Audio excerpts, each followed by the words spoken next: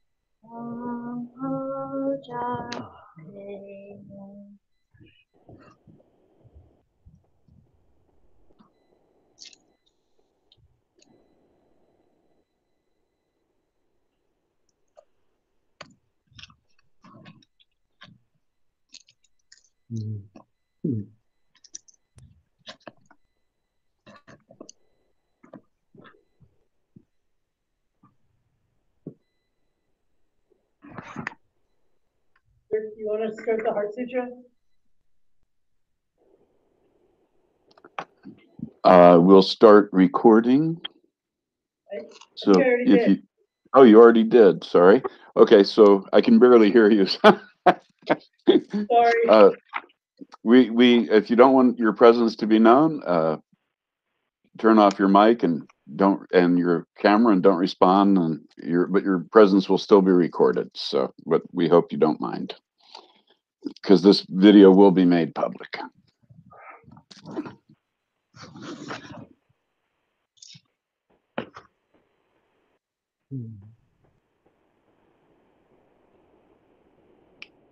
Should we start, Lama?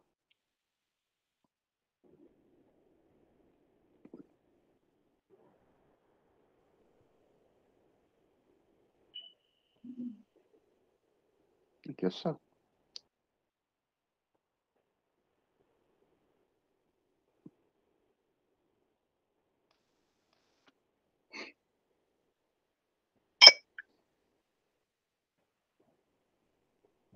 The Heart of the Perfection of Wisdom Sutra, Arya Bhagavati Prajna Paramita Hridaya Sutra.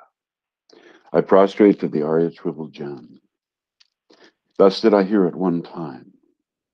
The Bhagavan was dwelling on the massive vultures mountain on Rajagriha, together with a great community of monks and a great community of bodhisattvas.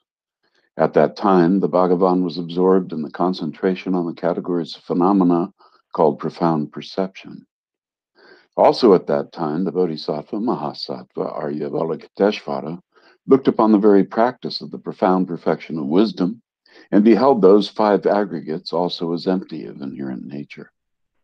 Then, through the power of Buddha, the Venerable Shariputra said this to the Bodhisattva, Mahasattva, Arya Avalokiteshvara: how should any son of the lineage train who wishes to practice the activity of the profound perfection of wisdom?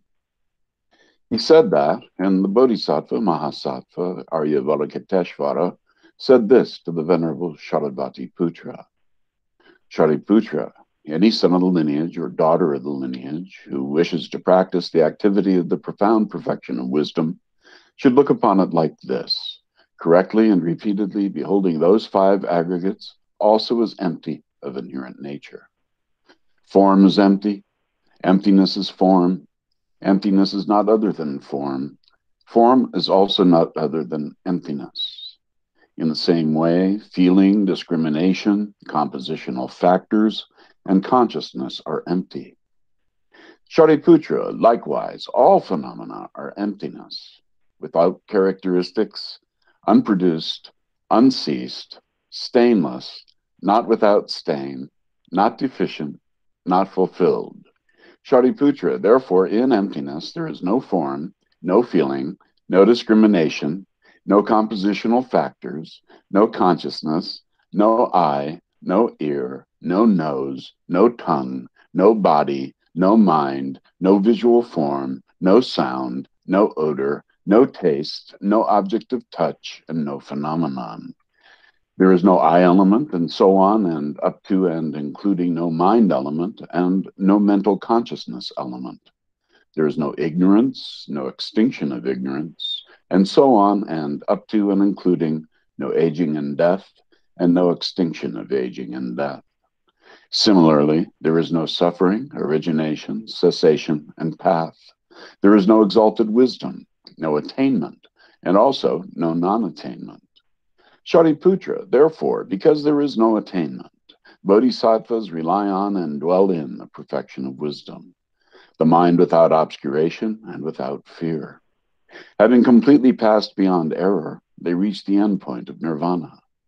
All the Buddhas who dwell in the three times also manifestly, completely awaken to unsurpassable, perfect, complete enlightenment and reliance on the perfection of wisdom. Therefore, the mantra of the perfection of wisdom, the mantra of great knowledge, the unsurpassed mantra, the mantra equal to the unequaled, the mantra that thoroughly pacifies all suffering, should be known as the truth, since it is not false. The mantra of the perfection of wisdom is declared. Tayata gate gate paragate parasamgate bodhi soha.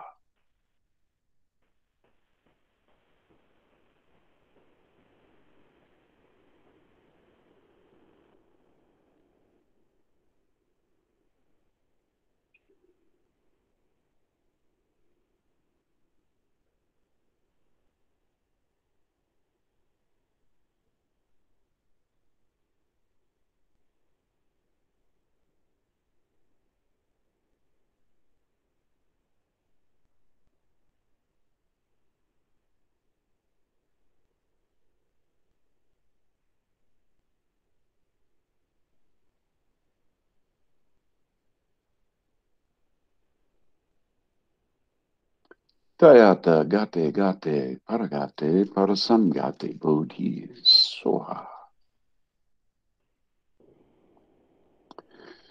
Shariputra, the Bodhisattva Mahasattva, should train in the profound perfection of wisdom like that. Then the Bhagavan arose from that concentration and commended the Bodhisattva Mahasattva Aryavadakateshvara, saying, well said, son of the lineage. It is like that.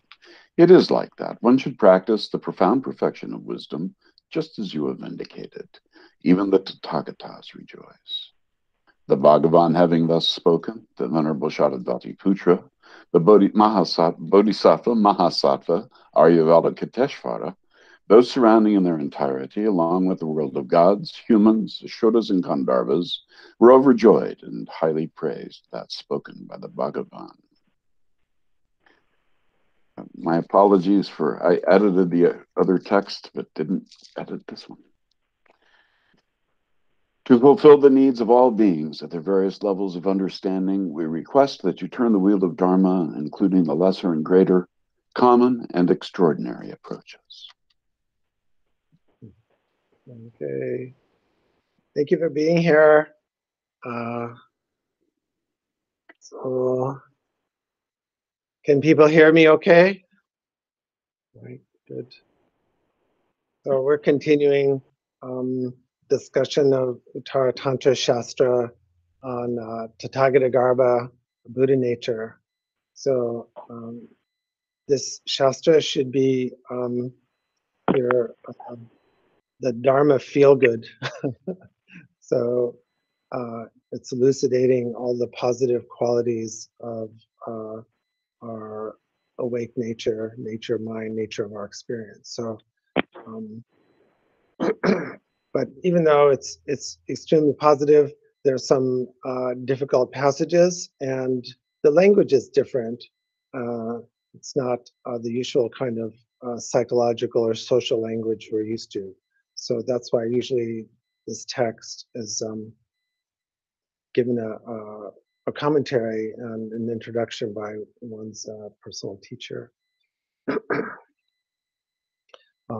One of the commentaries I'm using, in addition to the ones in the book we already have by Jamgon Control and Khenpo Soltrim, is actually a PhD dissertation that Lama Shenpen from Britain published as just called The Buddha Within. So can people see? So she's now a Lama teaching in Britain. One of the first people to do an online program. I've never met her, but I'm on my third reading of this book over the last 20 years. So it's always good to talk about what your sources are and where you're getting commentaries. I'd like to read a poem that is at the beginning of the book by Khenpo Sotrim, who I've actually met and practiced with. So this is called Yogan Khenpo Sotrim Gyatso's Spontaneous Verses on the subject of Rantong and Shentong. So people might remember or might not. These are distinctions that were made in Tibet to try to come to terms with the different ways I could say we, because it's we understand emptiness and nature phenomena, nature mind. So I'll read out the poem and hopefully this will make some sense. Okay.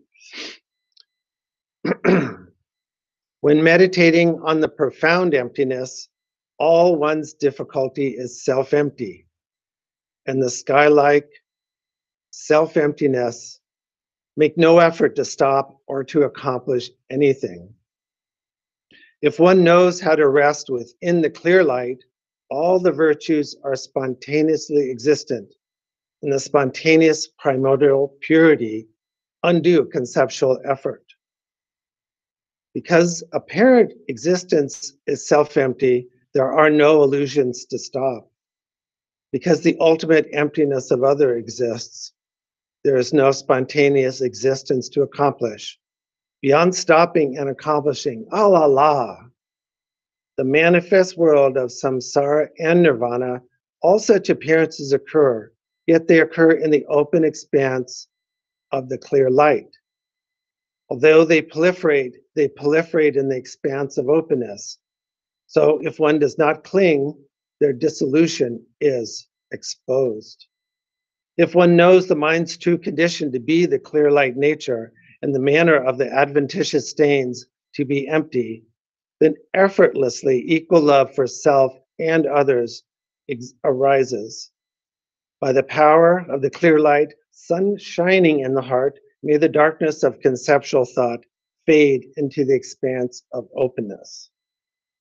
So this was, says Khenpo Sotrim spontaneously composed these verses in reply to questions put to him in Oxford, March 1989. So Khenpo Sotrim was particularly known for giving replies to questions in a song poem, just like Milarepa was, like that. So maybe some people would like a copy of this spontaneous verse, and maybe we could make that available somehow. Trungpa Rinpoche used to have these kind of things which would ask you for spontaneous poetry, and my own teachers would just sometimes stop a lecture and ask me, like, how would you express the ultimate and the relative views? So when I sometimes put people on the spot, I am acting within tradition, but now at least it's harder when people are on the video, right? But it's quite nice and quite interesting to see someone just kind of sing a song or do poetry spontaneously like that. Allen Ginsberg, when he was at Naropa, would do that kind of thing. And also, I'm in possession of a poem that Allen Ginsberg spontaneously wrote for me. So that's a nice keepsake to have. So the world of poetry and song is very close and not far from also one's experiential realization and our philosophic realization too. So in the West, traditionally they've been all separated, right? Different departments, different buildings, something like that. So in the unbroken tradition, poetry and song, experiential realization, and scholarship are all together. That's the way I'd like to do it, and like to do it here at Lions Roar Dharma Center. Do you think that's a good idea to keep it that way?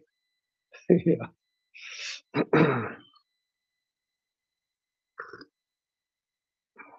So the COVID world has thrown me off a little bit for the Buddha Dharma Study Program because the way I want to do it for those people that are doing the complete program is when you write your essay, I want you to come into Darshan and talk about it, you see. I don't really want to just write kind of a or grade the text and just hand it back. So we've done that in the past, but I want people to come and in a formal interview, I'll go over the text and then I can do it orally. So for example, for the tenants, like I'm just going to call you out and say next time you come to Darshan.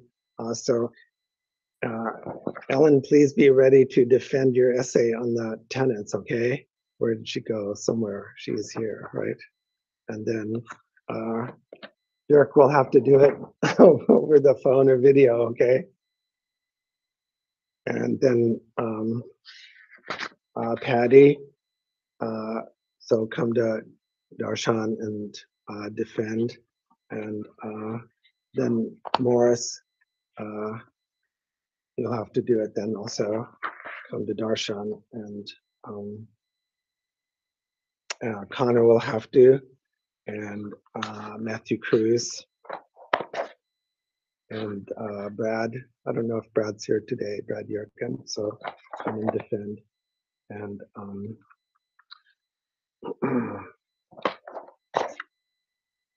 Zima.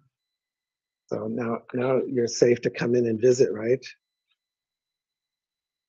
So, and Jack, I'll have to talk on the phone also, and James. So this is doing the correct way. Is I know some people can't see in person, but we can do the video on the phone, and then we actually have a dialogue.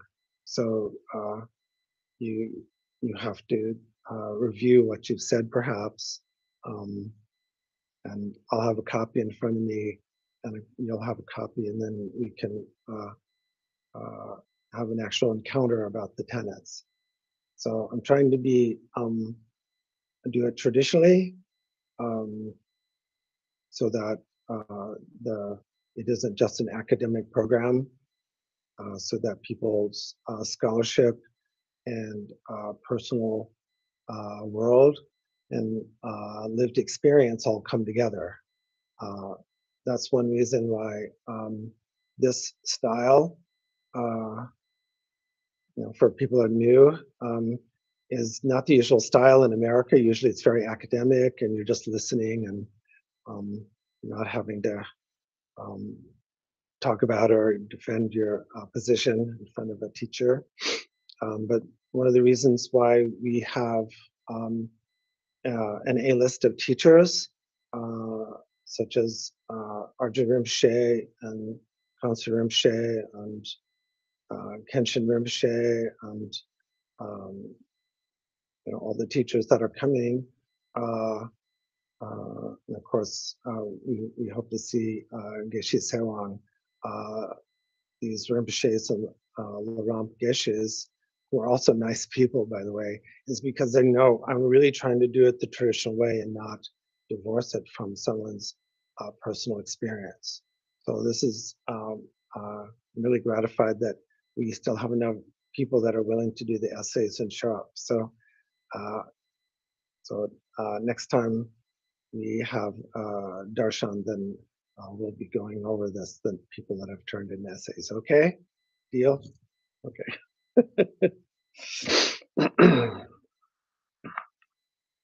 So,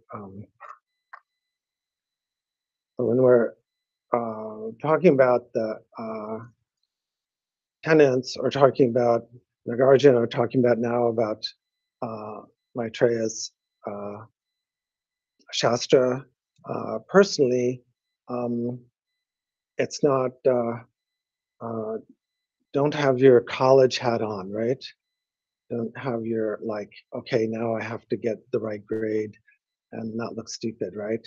You want to bring your experiential world that the scholarship world supports, right?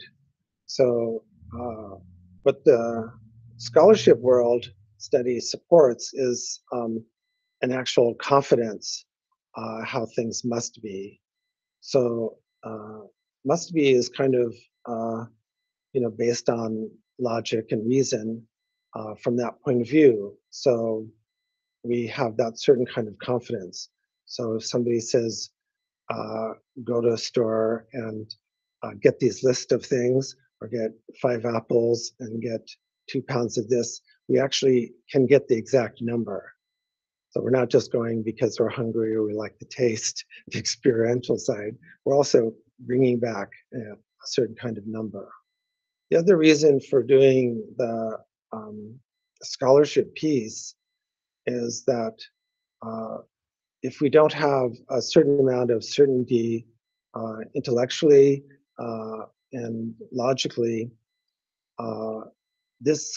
the kind of the, the intellectual maras, the maras that are very intellectual, will then come around and start doubting again. So this happens naturally anyway after insights, or after realization, sometimes after experiences, where our inner doubter will come and say, that's silly, or you don't know what you're saying. And if we don't know how to reply, then even the most profound experiences can be undercut and dismissed. So everyone that's listening, you've all had profound experiences of aliveness and opening and being free and happy. But then what some people call the inner critic will come up and say something like, you can't, or that's not true, or, and a lot of that inner critic is not only contained by the use of scholarship, but is also, then we know how to debate with it after an experiential approach too. So we are very lucky that we have the autobiographical, transparent teachings that Siddhartha,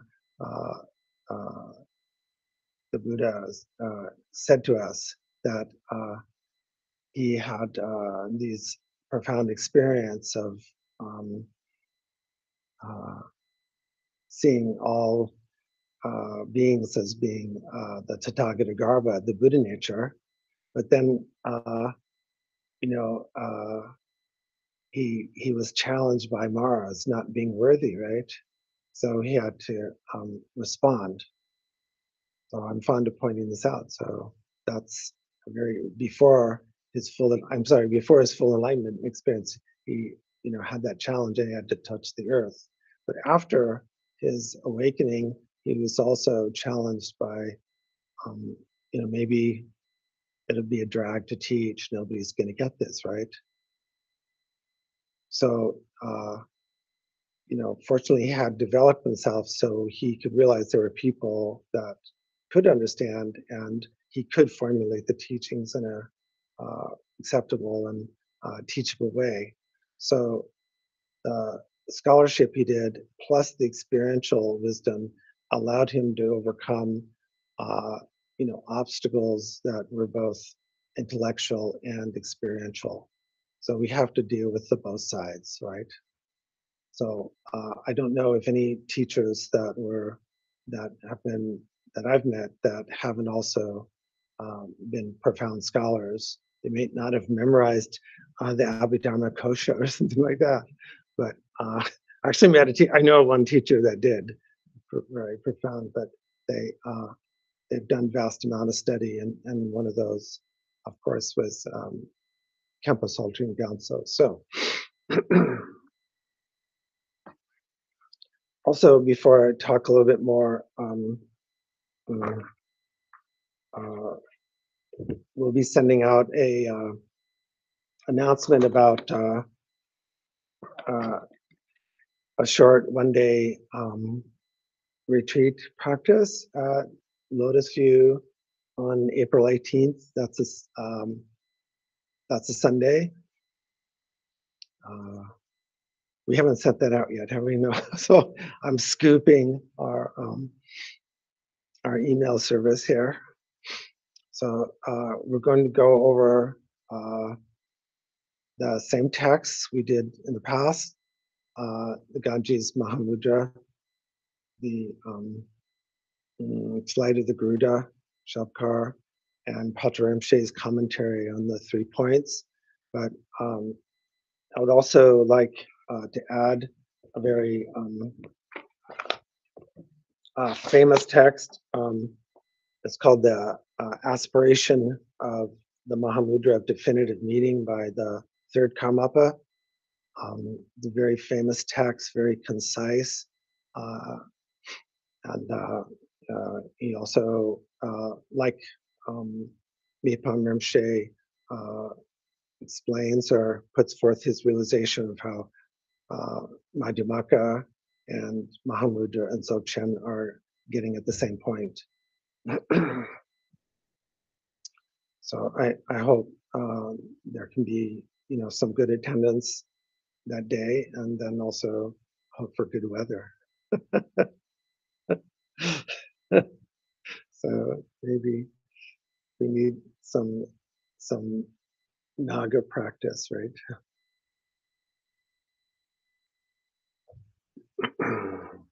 Okay.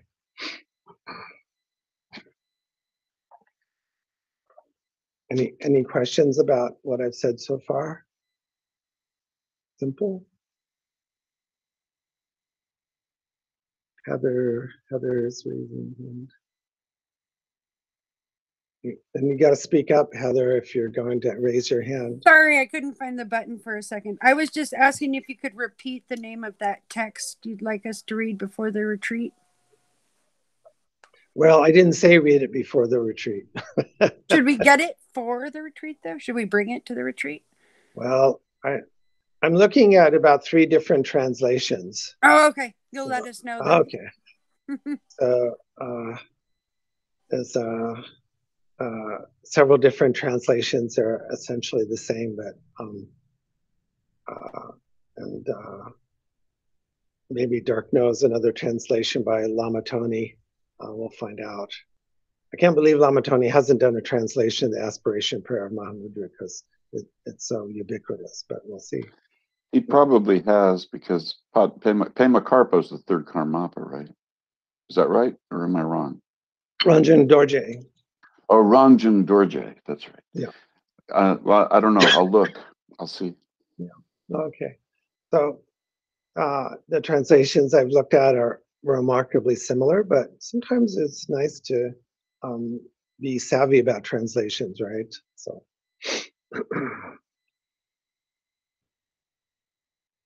What's difficult about Buddha Dharma in general is that the teachings and the realization are based on trying to see through or liberate or extinguish the idea of an Atman. So the Buddha refuted the idea of an Atman, a permanently existing individual self that lies behind phenomena, and that is our primary identity. So all of the teachings are trying to articulate what that experience is and how we explain it without referring to I, me, and mine, without referring to centralized self. Likewise, all the teachings are also interested in how do phenomena arise, how did the world come into being without relying on the concept or the being of a creator God. So we're trying to articulate how things came to being without saying there was a being that brought them into being. And we're trying to talk about our experience without a centralized, fixated experiencer. This is difficult because it feels like all our experience comes back to some central point that we usually identify as me. Isn't that so? At least we feel like there's some me that exists here that owns our experience or has an experience or controls our experience, or maybe doesn't control the experience or is the recipient of experience. But it comes back to some kind of idea of a self which owns or experience or is the center of or controls. So Buddhism, Buddha Dharma negates this, negates a God, whether personal or impersonal, that creates the universe and phenomena, and even negates how we normally perceive other people and other objects too.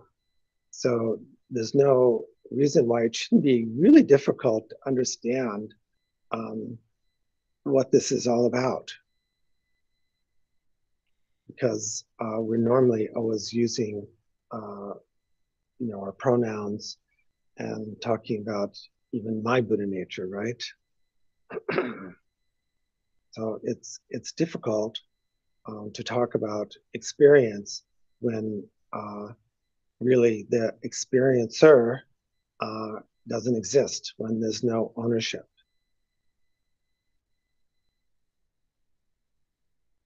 So in studying particularly this Shastra, it would be easy to fall back into saying, well, that's all great, we get everything back now. We get to have all these good qualities and we get to have this permanent self called Buddha nature, and like, great, we're home free now. So after all the negation and changes and philosophic stuff, we're just back to like, okay, we're just trying to be good people. So part of the real struggle with the Shastra and within Buddha Dharma itself is how to articulate our experience without positing even remotely a final referent, a final self that owns these experiences. So much of the history of Buddha Dharma is the articulation of different teachers and disagreements too, sometimes quite heated between teachers who say, well, now you're turning Buddha nature into a self, or saying to other people like, now your emptiness is becoming nihilism. So how to find the middle way where we can talk about experience without talking about a personal self that owns it, like that.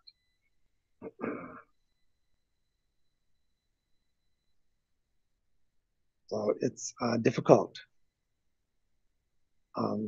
When I've worked with couples in couple therapy, which takes extra work, sometimes I give them an exercise, which is start talking to the other person without reference to them or to yourself. So, and it comes out sometimes kind of weirdly. So usually we'd say stuff like, I'm mad at you. So a couple would just have to say mad on describe mad, but you can't say you or you can't say me like that. Happy, you can't say I'm happy. You can't say, you'd have to say, it would have to be totally descriptive like that. Has anybody ever tried to do that kind of exercise? It's really hard, okay? Actually, it's a good exercise too. Some of us in the past have taken nonviolent communication, which I recommend, but nonviolent communication still, uses subject-object kind of language. Are you willing to help me with the dishes? Or, I'm noticing there's a lot of dishes still in the sink. Would you be willing to help me do the dishes?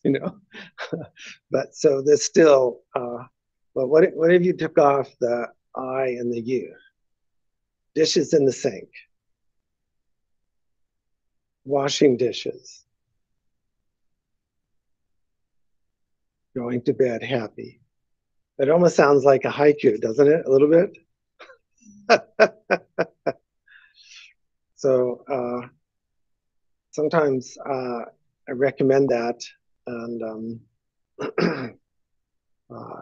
that is good for Dharma students also, so that we don't always think like subject-object. It's not that subject-object by themselves are horrible, but we tend to reify and substantialize, I'm really in here and you're really out there. So if we realize that they're just fluid and pointers and reference points, of course, sometimes we need to say, I'm going to the store. But it might be useful dialogue with yourself, particularly in meditation, just to not use the I or the you. So one way that people systematized this kind of style of thinking is in what was called the Abhidharma, which is an attempt to categorize all these descriptive states without using a personal self or some other person, such as God or other people. So at some point, I'll give teachings on Abhidharma, and I'd like to give thanks to Elizabeth Zima, who's also done some research. And after a rigorous and painful mentorship from me, I might be willing to let her say something, Be aware of what you ask for. So Abhidharma is extremely difficult. So and kind of boring and weird. So it's very attractive to me too, but it's particularly important that it be presented. Otherwise, it just becomes a taxonomy of mental states and states of mind and objects and so forth. So we don't want to just hand out Abhidharma sheets like going to Kaiser and then they hand out, feelings, something like that, right? Wouldn't be very good if you went to a therapist and, well, look, here's the sheet on emotions. You decide which ones you want to use and then go home, so we wouldn't do it that way. So the philosophy and the motivation behind Abhidharma is something that I'll go to, and it might be a case, Elizabeth and I will do a little team teaching like this, right? So, we'll keep an eye on each other, okay? Yeah.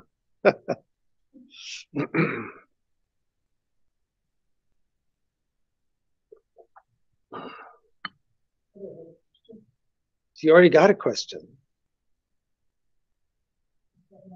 Oh, okay. I'm in a good mood tonight, so. But, I only get one. well, it's nice to give other people a chance, but no one else raised their hand that I saw. Okay. So. Sure. I was just going to say, can you, for the Abhidharma categories, would making an icon or some sort of image representation of the categories be helpful?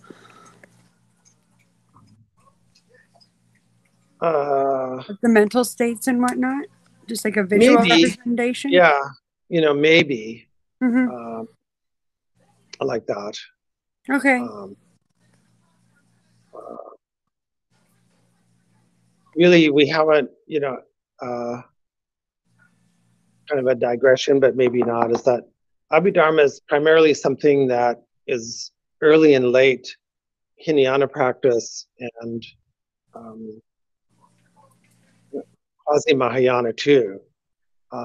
So one of the reasons why we have all these categories that are kind of refuted in the Heart Sutra is that basically Abhidharma texts stopped being written because in the Mahayana and Tantrayana point of view, they became kind of irrelevant to a degree.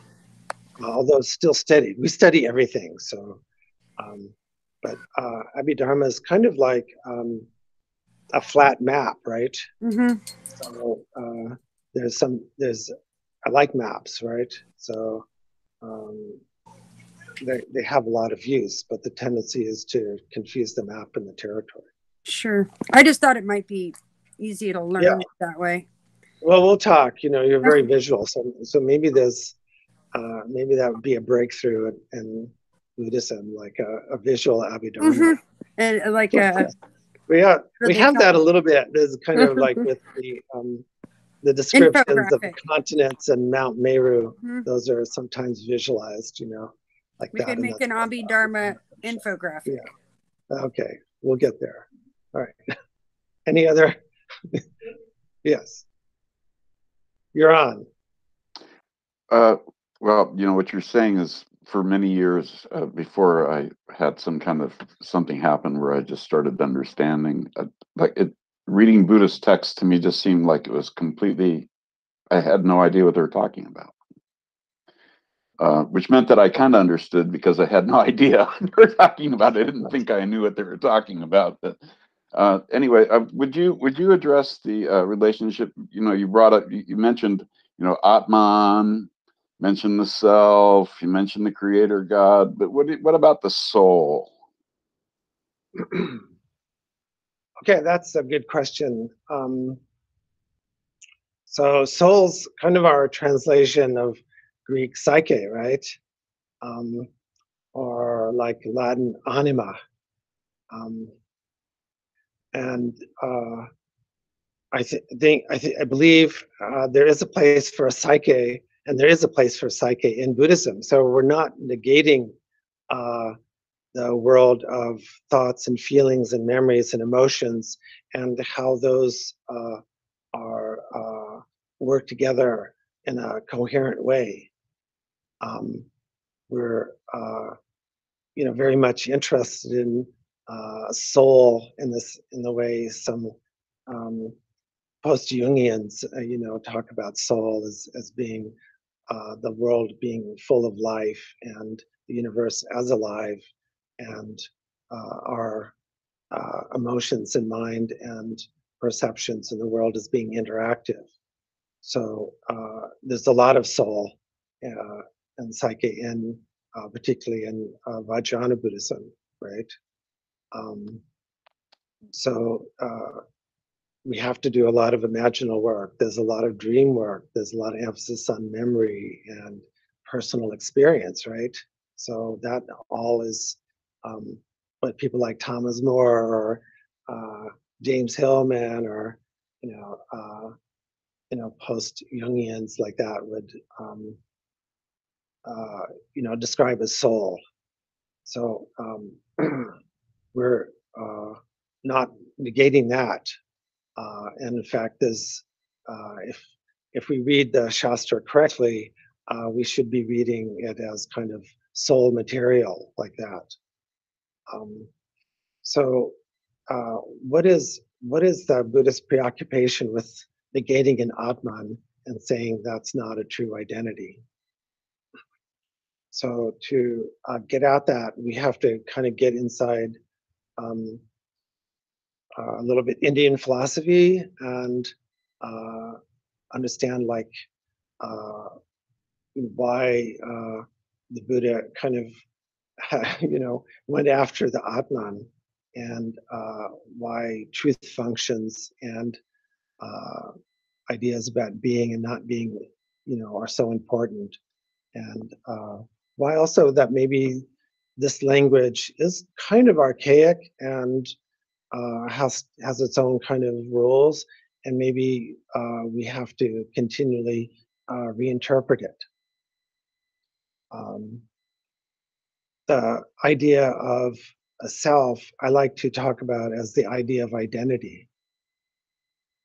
So, because that goes for me deeper than just saying, I'm me. So how do we make the me? How do we create that like sense of that's me as separate from other things? So one of the traditional ways is, like when people we're in a crowd and someone's calling out our name, how is it that we instinctively, then after a while we feel, well, that's me they're calling? And how is it when we're insulted, we have a special kind of sense of identity, or when there's a fear or heavy duty desire or something like that?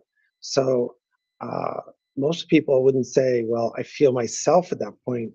We feel a sense of identity, which is a strange sense of distinction and reference point that suddenly appears from the field of experience.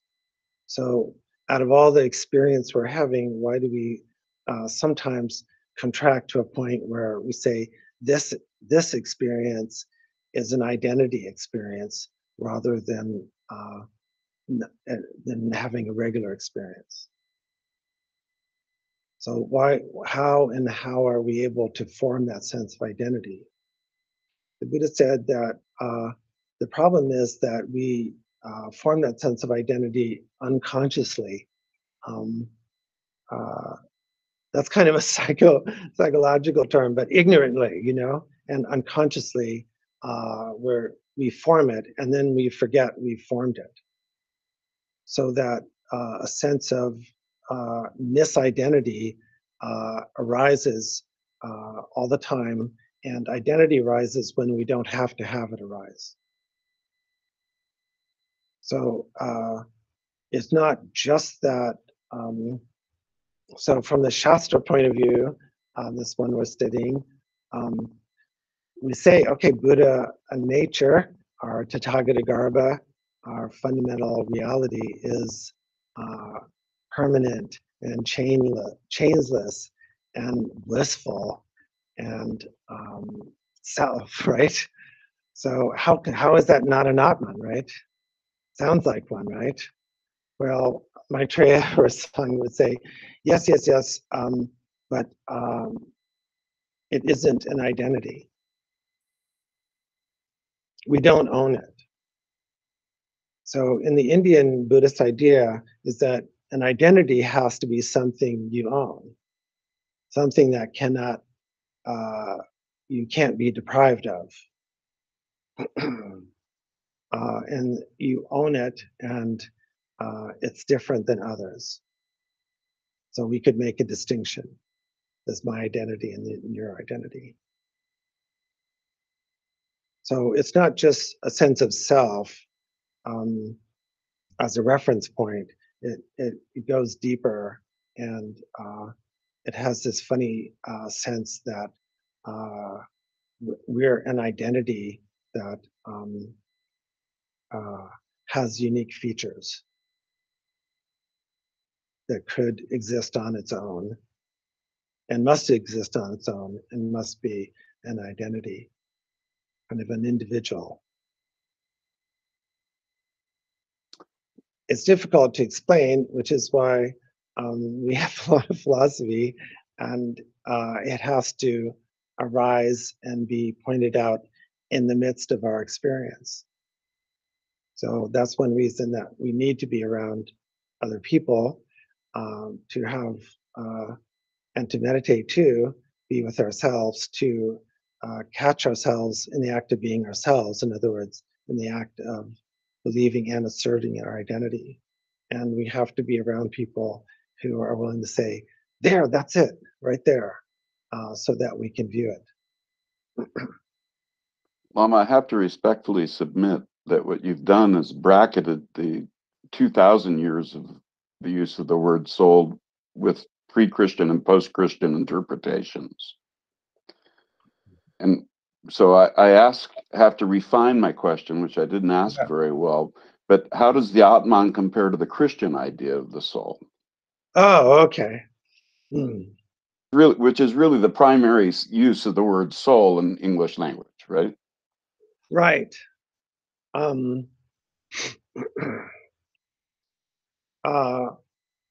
think it's really doesn't feel that much different, except that generally in conventional Christianity, rather than esoteric, you couldn't identify Atman with the center or God.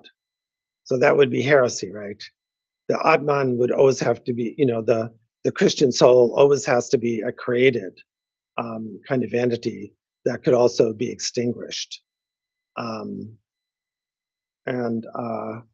with the Upanishads and further refinement of Advaita, the identity of the Atman and Brahman, or the Absolute, becomes more and more pronounced, right? So the Christian idea of soul would be still very created and tentative in that way. But I think due to the influence of Plato and the attempt of Christianity to explain itself to the Hellenistic world, it took on a lot of the aspects of an Atman type of thing. So that's why I say to people sometimes here in the Sangha, like, we're not Buddhists, we're Advaita Vedantists, let's admit it, like that. Of course, the other big difference is at some point, maybe with Council of Nicaea or something, the idea of transmigration or souls having another life was kind of banished, and that the idea of transmigration is almost a given in Indian philosophy, Buddhist and otherwise. But for all intents and purposes, there's people are saying my soul is my essence and not my identity, and it doesn't seem different than Atman functionally. What do you think? Well, that's what I think, but Yeah. still, I liked your profound dissertation on the more classical interpretations of psyche, and the way you brought it into that unconscious experience of me, of myself. Thank you. I think, yeah, sure. I think about these things. So I think for most people, the idea of soul remains, particularly kind of emotional and faith-based on Christianity. The medieval scholastics, and some Christian-based philosophers tried to, really bring an intellectual element in it, particularly Thomas Aquinas, right? But there's still, very much a non-intellectual feel, a non-cognitive feel in a way, where, and philosophic presentation of Hindu belief, it has a strong cognitive piece, doesn't it? So, and of course, Advaita Vedanta looks a lot like Buddhism, and Buddhism looks a lot like Advaita Vedanta. So sometimes when I'm talking to people, I'll say, who's doing all this? Sometimes in darshan, and unwittingly, or just because we have nothing else to say, we'll say me. and then you point here, or maybe you point here, I don't know, me. Where's your me anyway, yeah, talk to the hand. So that's not an acceptable answer. You will not pass with that answer. So if because that's just asserting your identity, right? Like that. So we have to come up with something else. But if you just don't say me and your history, okay, so then what's there? So that's why I hope to do, darshan with some of the scholars here. But it has a practical application, because all Dharma is practical, is that if we're continually asserting our identity, we're not really available to others in the rest of the world.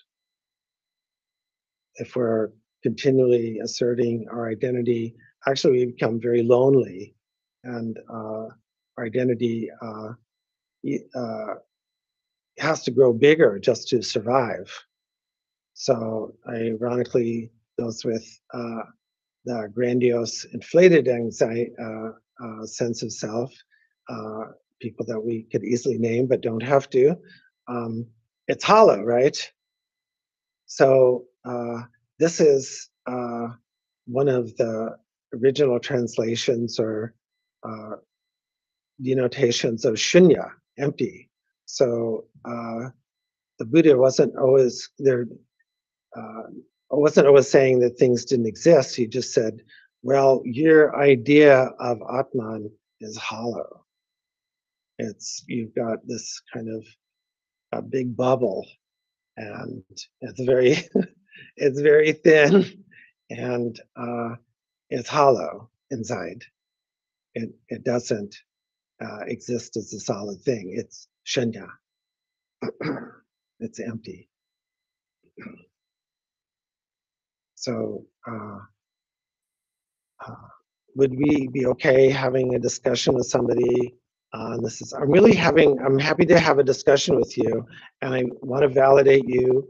And by the way, I think you're really hollow.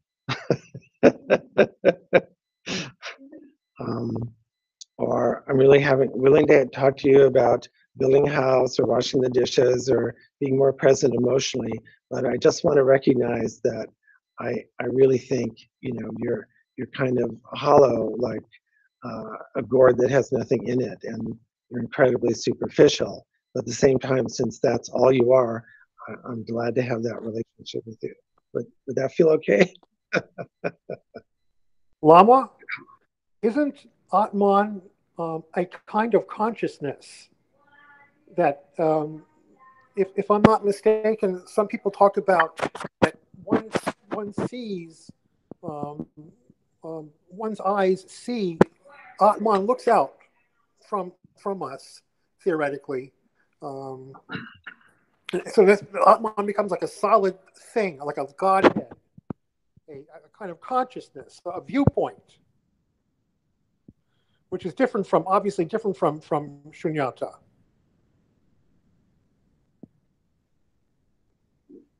Um, You don't see where I'm going here. Not really. Well, that, We got viewpoint, consciousness, and shunya. In my understanding, which may not be very good, the Atman is a solid thing. It's a God viewpoint, which I can subscribe to.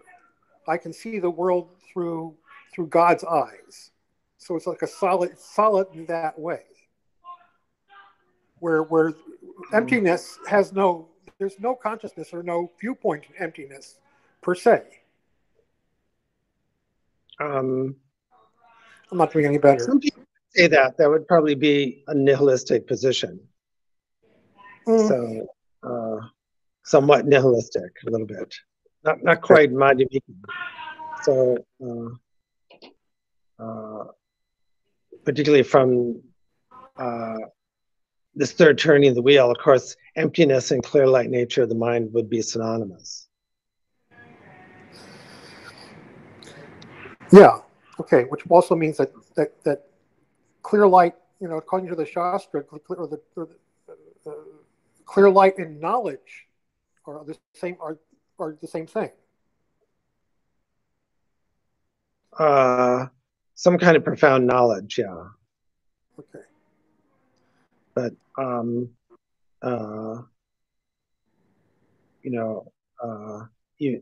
the Karmapa's Mahamudra poem, which was from the retreat, there's a line where he says, we take this awareness to be a self. So, and mistakenly take awareness with a capital A, like to be a self. So what we're doing there is making the awareness something that we own. We're making an identity. So what the Buddhists in India and Tibet we are trying to do is we have to find exactly what it is to be refuted, because if we say a certain thing doesn't exist or exists as an illusion, we have to be really clear of what we're talking about. So much of the Shastra and so much of Buddhist philosophy, when we say there's no Atman, we then have to define what Atman is from our point of view, right? Which may be different than the Hindu point of view, okay? But we have to say, well, this is what we're saying it's not. This we never were able to find. So from Indian philosophy and Buddhist philosophy, you have to, if something is an identity, you would be able to find it, okay? So we're not just refuting it philosophically, like it has problems logically and problems like that. The biggest problem is you can't find it. So there's analytical, logical ways of saying, well, if it's got to be somewhere in the mind and body, or so we do a fourfold kind of vipassana thing, which I'll go over with people. But the yogic part is, if it was there, you should be able to find it. It should be able to be defined, and then when we can't find it, when we find that the problems only exist superficially, and all we can find is Buddha nature, then we're convinced that the separate self doesn't exist the way we think it does. So in this third turning of the wheel, we're assuming that we've already read the foundational Buddhism and the Prajnaparamita, and we've worked through everything it isn't. And now we verify that through meditation, and then we also verify through scholarship, but most importantly through our experience, like these Buddha gunas, these qualities are actually there, but they're not there as a self, and they're not owned as a self. Okay, so is it okay to have it all and to be it all, but you don't own any of it? Is that okay? Would that be okay with people saying, own any of it? You can't claim that you've. It's not a personal self. Well, it's not even a transpersonal self. You don't own it. No one owns it. Is that okay? No one owns anything. Do we have to own anything? Is it important to own it?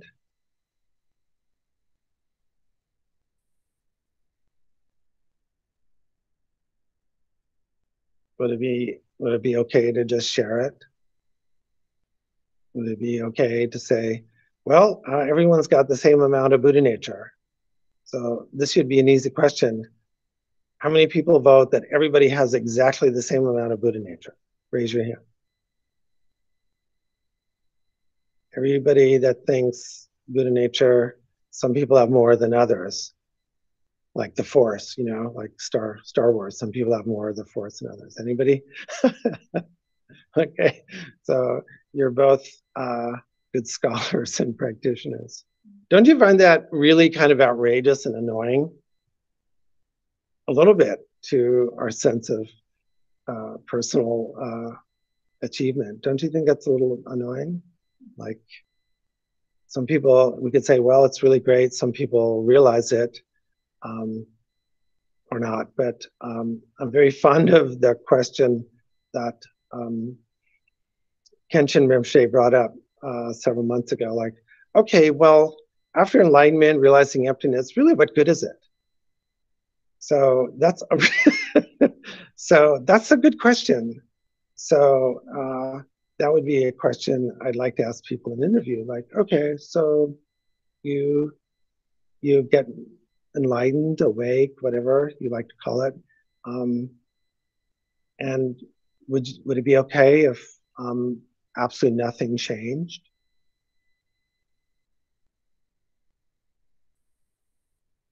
What should change, right? So what kind of changes would you expect to see? Would it be okay if you got enlightened and like the Buddha? At first, people said, you don't look enlightened to me.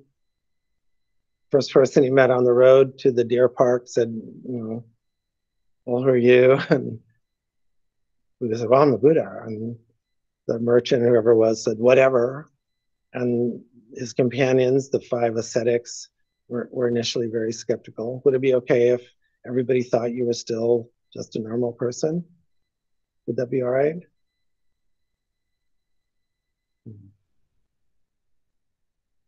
So I think Patty was recently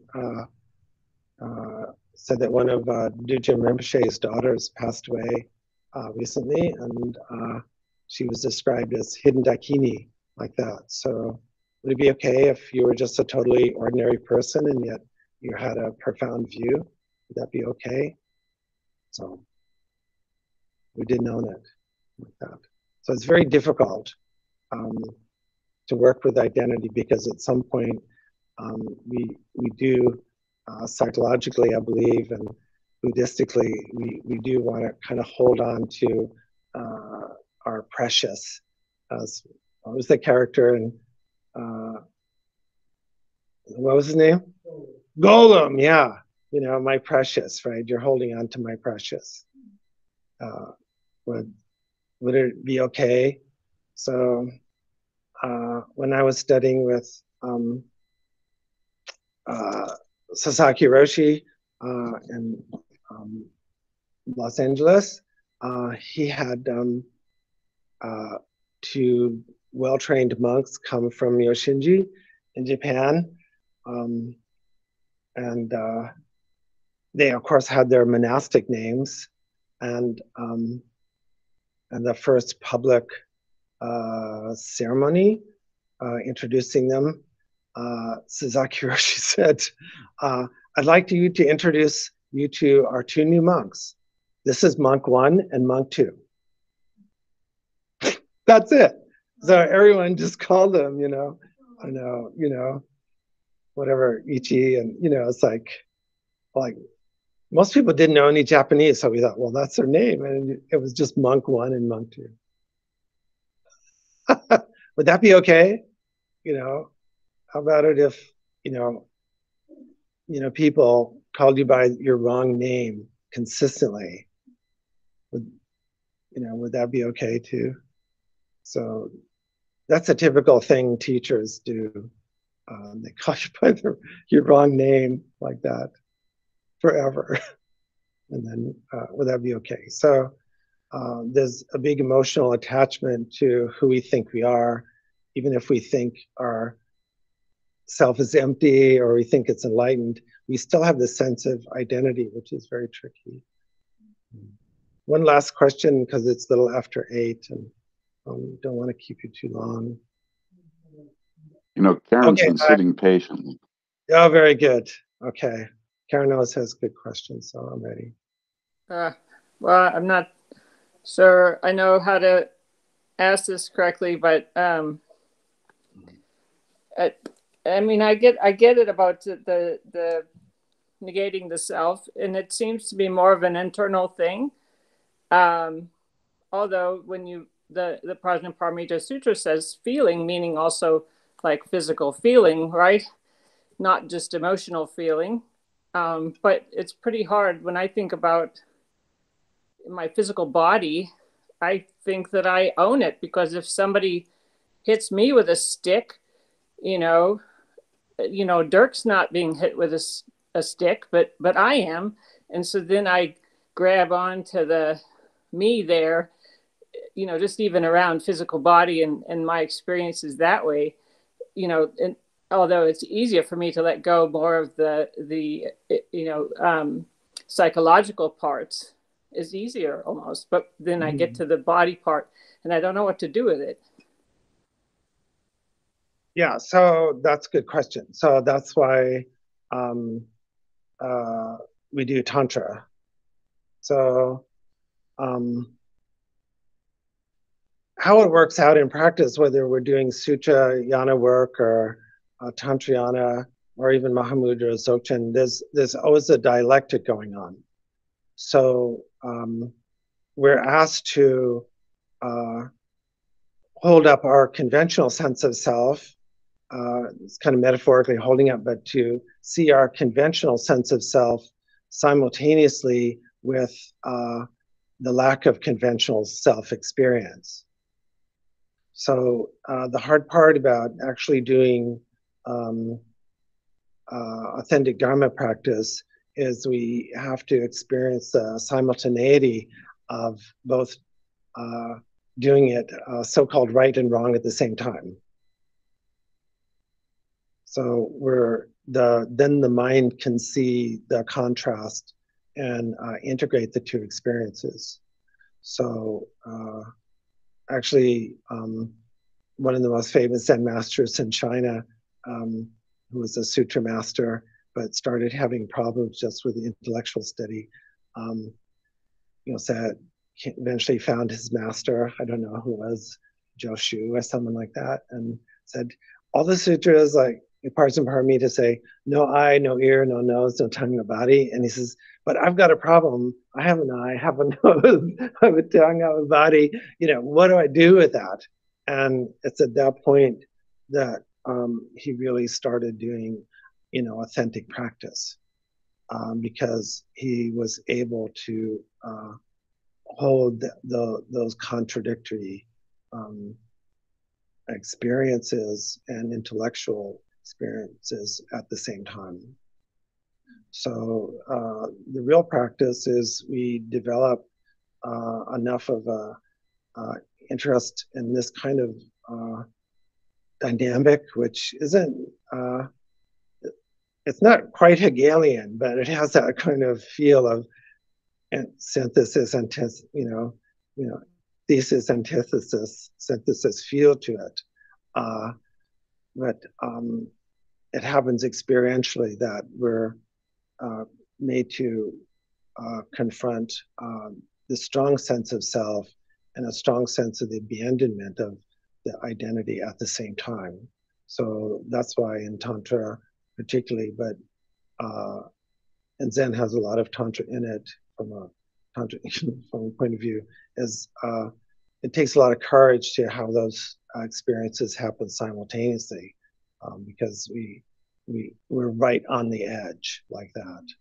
So teachers try to foster a strong sense of foundation, but then bring people right up to the edge. Not over the edge, but being the edge. So you're experiencing both states at the same time, like that. So it's that's one of the functions of Buddhist debate too, is that you debate both sides, and the idea is that if you see both sides at the same time, you're going to have a transformative experience that, when seen with wisdom, can be a realization like that. So it's very hard to get people to have the intense experience of identity and loss of identity at the same time, which is why Buddhists traditionally would spend a lot of time, Tantric Buddhists, in charnel ground, because then you're with recently died bodies, corpses, and you're alive at the same time. So these kind of extreme experiences sound kind of bizarre, but behind it is the trying to juxtapose those two together.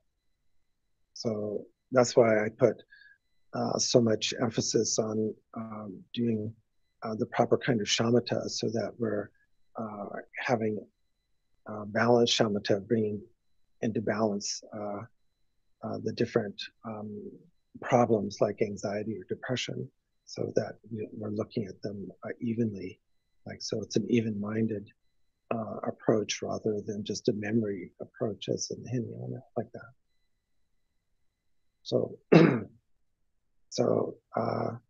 it does feel, when we're doing deep practice, that we're being turned inside out, or maybe going a little crazy. But hopefully there's enough Sangha support, and by that time one's developed some kind of confidence or faith in one's teacher that it's doable.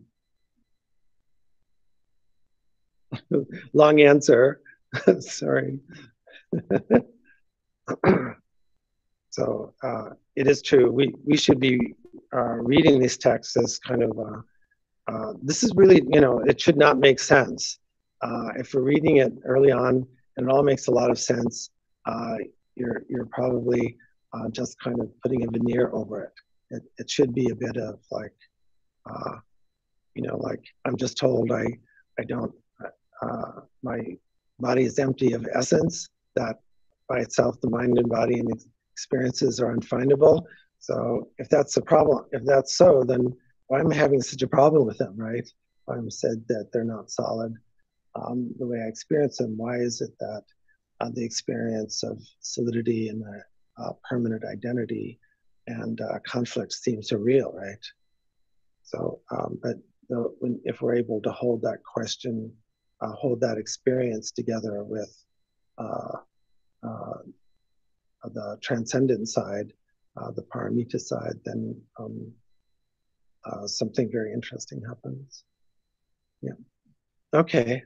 Long answer. Is that good enough for now? Well,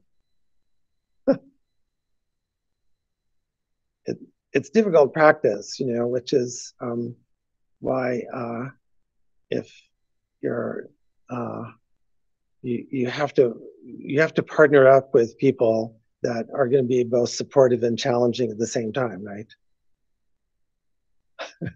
You can't be around just challenging people, which would be just negating your permanent identity, and you can't just be around supportive people all the time. You have to kind of have that balance. So hopefully in the Sangha here, we have that kind of balance.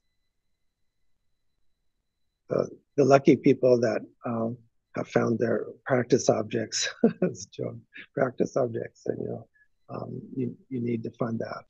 Sometimes it's one of your cats or dogs that just won't obey you, That's the best kind of practice object, right?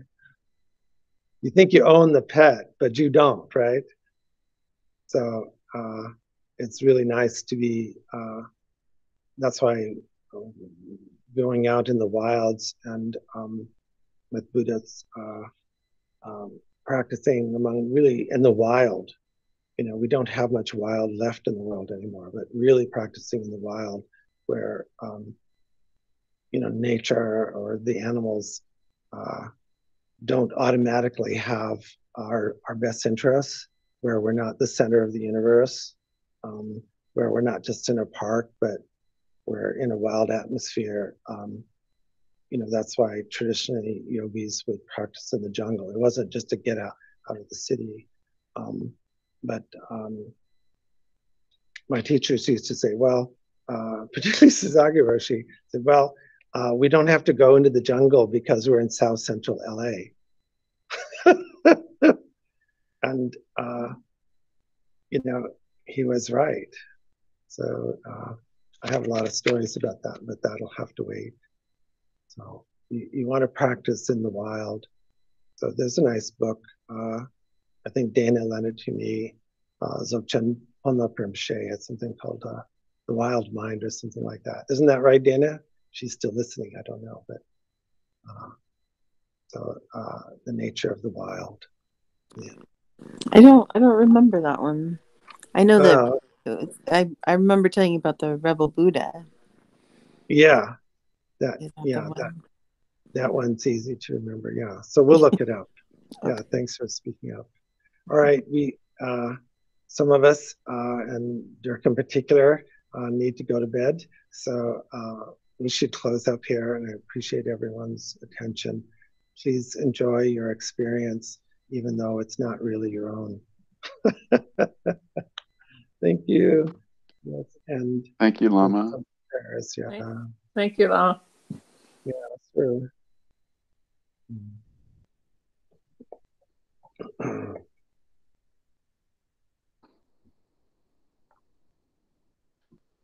Due to the merits of these virtuous actions, may I quickly attain the state of a Guru Buddha and lead all living beings without exception into that enlightened state. May the supreme jewel, bodhicitta, that has not arisen, rise and grow, and may that which has arisen not diminish, but increase more and more. In the land encircled by snow mountains, you are the source of all happiness and good, all-powerful Chenrezi, Tenzin Gyatso. Please remain until samsara ends. May the teachings of the Buddha flourish, and may the upholders of the teachings remain forever. May all migrators achieve happiness, and may they fulfill all their temporary and ultimate goals. Losang, magical display of the deep awareness of all the victorious ones. Merciful giver of a stream of profound and vast instructions to the fortunate migrators. Please remain always unperishing, unchanging, unfading. Avalokiteshvara, great treasure of objectless compassion. Manjushri, master of flawless wisdom. Vajrapani, destroyer of the entire host of Maras. Tsongkhapa, crown jewel of the snowy land sages. Losang Dragpa, I make request at your holy feet. Thank you, Lama. Yeah, you're welcome. Thank you for doing the reading of the Shastra a couple of days ago. Thank you for doing Manjushri practice for my long life. So we all need that loving wisdom. Even though we don't own it, it's ours. It's our The reading was birthright. fantastic. I think everybody did a great job, and I think we all had a good experience, if I can speak for everybody. Yeah, I want to put that on the website, so we'll talk. Yeah. So see you all soon. Bye, New Thank you, Mexico. Lama. Bye, Pennsylvania. Bye, Washington. Bye, Seattle. Bye, Kingston. You know, bye, Sacramento. Bye, Carmichael. Bye, everybody.